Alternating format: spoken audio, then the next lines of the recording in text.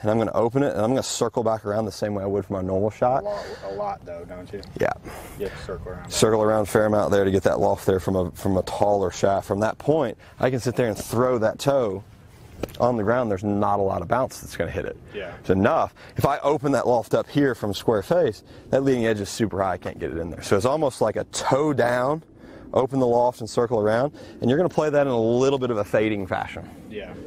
And do you start off the toe a little bit? Yeah. You're looking for, it's going to be toe strike here. Yeah. Definitely.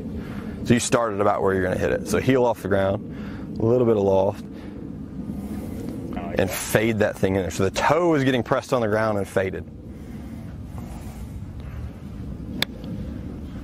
So I'd say not enough heel up. Not enough? Not enough heel up. So even more like that? There, and you are fading that toe. Definitely fading the shot. Put it on the ground hard. Put it on the ground freaking hard. Give me a practice swing. You saw mine where it's like thump the ground with the toe of that club.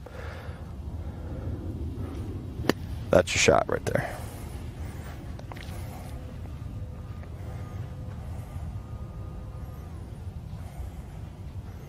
Is that enough toe up? Right there. It's good.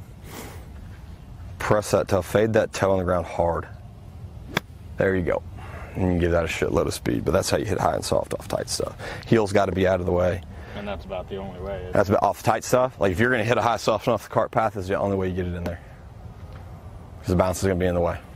So I always look at the extreme. Like if I'm on concrete, yeah, how can I possibly get loft Can to that? you actually do it? I got to, yeah. Have you tried it? Yeah. I've got a bunch of banged up left-handed wedges from showing people.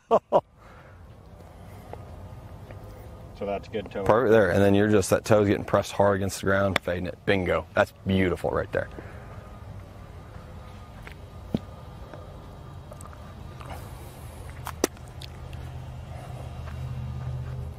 Such a rare shot. Yeah, I mean, you've never got it.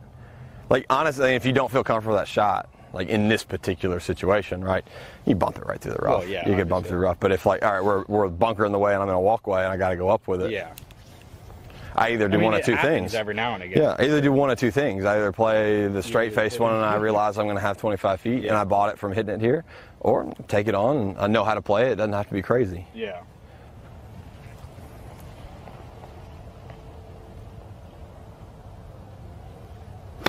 Beautiful right there. That's how you play high and soft off hardpan. That's sick.